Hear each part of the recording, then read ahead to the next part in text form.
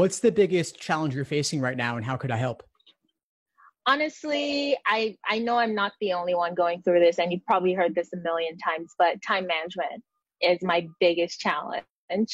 And I took some notes in case you don't mind. I'm just going to read off of it.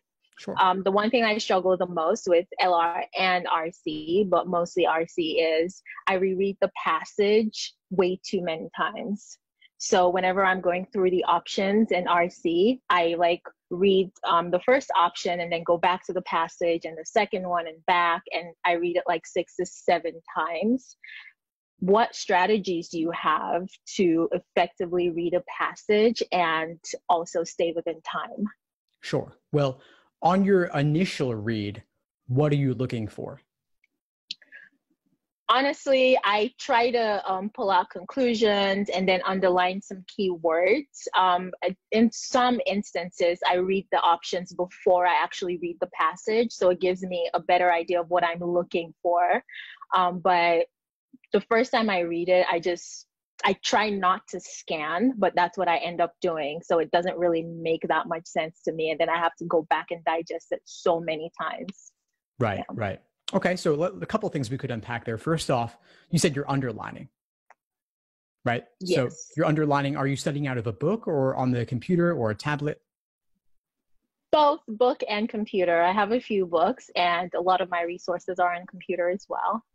So, and which LSAT format are you going to take? Are you doing paper and pencil, digital LSAT on tablet, or flex, or you don't know? I don't know what it's going to be. I'm registered for the July LSAT. It's looking like it's going to be flex. At this point, it's 50-50. Everyone's saying it's 50-50, but I'm not sure. I hope it's not flex. All right, we can talk about which format's better, which one you could hope for, but regardless, you know you're not doing it on paper. Right. So underlining in a book, if you are in fact doing that, is not going to be applicable to your testing format, right? Right. So I would suggest doing what you can to simulate your reading comp prep like it's going to be on test day. Okay. So no more underlining in the book, and ideally no more studying or taking practice tests in the book, because you know that's not the one you're doing. Got it. Now the next thing is, are you underlining on the computer at all? I'm highlighting, yes. Okay, now what percentage of the passage would you say you're highlighting? I'd say when I first started, it was a good 50 to 60%, but it's dropped a little bit because I've learned to look for specific keywords that would be applicable. So I'd say like a good 20-ish or lower. Good. Yeah. I mean, 20 is definitely much better than 60. So you're trending in the right direction there. And are you doing these exams on LSAC's site? Not really. I only did one on the LSAC site. I have Kaplan prep tests on my computer, a good number of them. So that's what I use most of the time. Okay, cool. I would just want you to see, is the LSAC software, their highlighting tool, is it working well for you? Because some folks find it a little bit glitchy and imprecise, and different simulation programs will actually be a little bit different. Some of them will work better than the LSAC one does, which could actually be a drawback because you want to practice exactly like it's going to be for your experience. And if the highlighting tool is iffy for you, then you might not want to be reliant upon it. Okay. I will definitely look out for that. So that's one thing I'd be thinking about. The bigger thing I want to touch on with you is your approach when you're reading the passage initially. And you mentioned something about looking at the questions first. Right. So there's about 7 questions per passage associated, right? And so you're reading all 7 of those and then looking at the passage? Most of the time, yes. And I know that's not effective at all, but as much as I'm focused on trying to manage my time, I think I'm making all of these mistakes that just make me not manage my time. So what approach would be better for you that would serve you in terms of time management? I think having a general understanding of the passage and also noting the keywords that would be applicable to most of the questions, so I don't have to go back as many times as I do, would be perfect, but it's not working out for me right now. If there were one thing you wanted to walk away from a passage with, one key detail or one key takeaway, what would that be? What's the one thing you want to walk away from a passage with? I think a general understanding while being and staying aware of the main point that the passage is trying to pass across. Yes, exactly. The main point. The main point. That's what you want to walk away with. On your initial read, that's your takeaway. Everything else pales in comparison. Okay. The other questions may focus on specific details, but you can go back for those details and find them when you need them. But the main idea, you know there's going to be a question on that. It might be main idea, it might be primary purpose, or it might be both. And there could be other questions that are general or global in nature. And your understanding of the main idea will typically be enough to solve all of those. Okay. But 7 questions, I couldn't hold all 7 questions in my head along with reading the passage and then going back to those questions. It's just too much. We have real limits on our short-term working memory. And the LSAT pushes past those by design.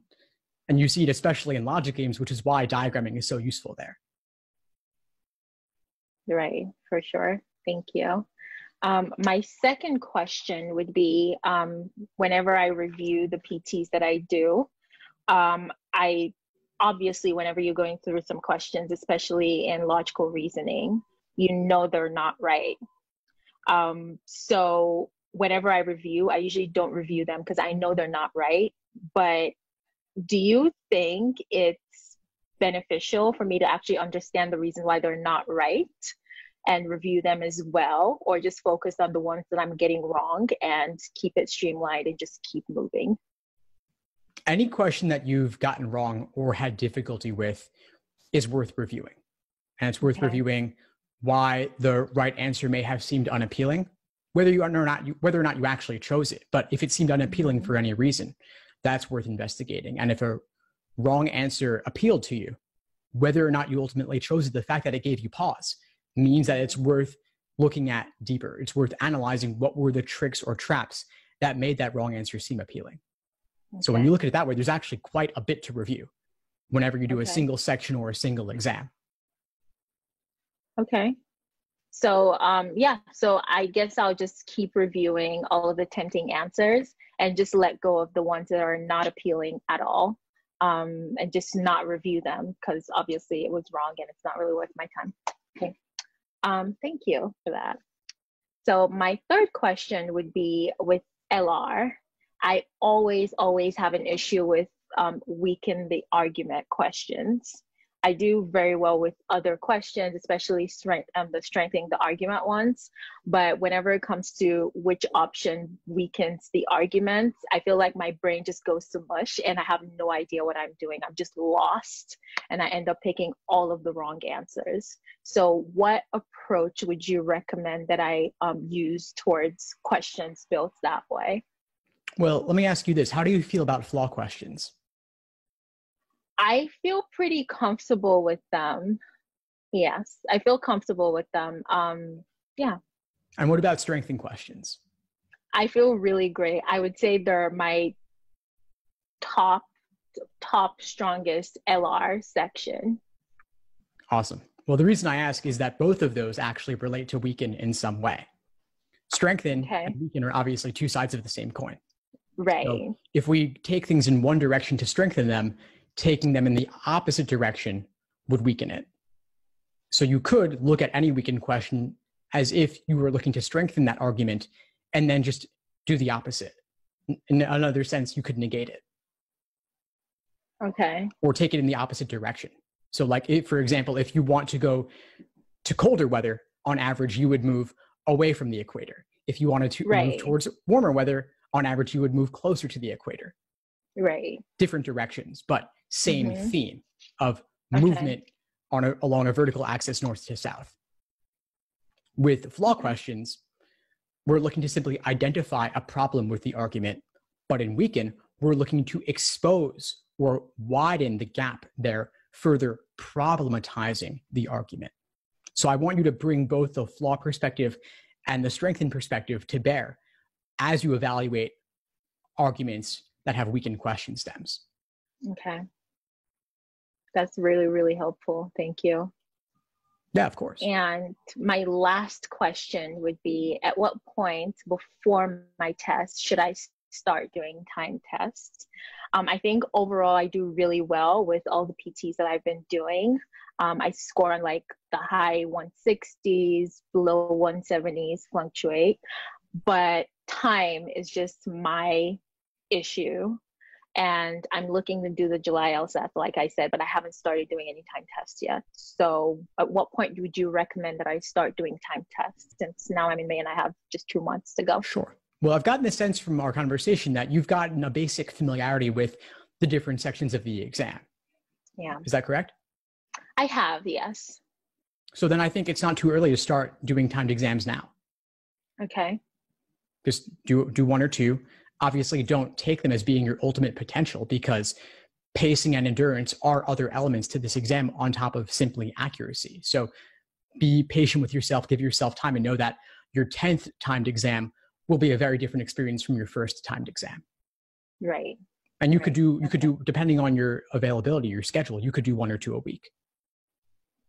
Okay. The other thing I'll add for you is, as we said, at the moment, speaking in early May, we don't know whether the July LSAT will be a flex or a regular 5-section exam. As we're thinking, there's a good chance it'll be flex. And so I would do at least a handful of exams in each format. Right. Okay.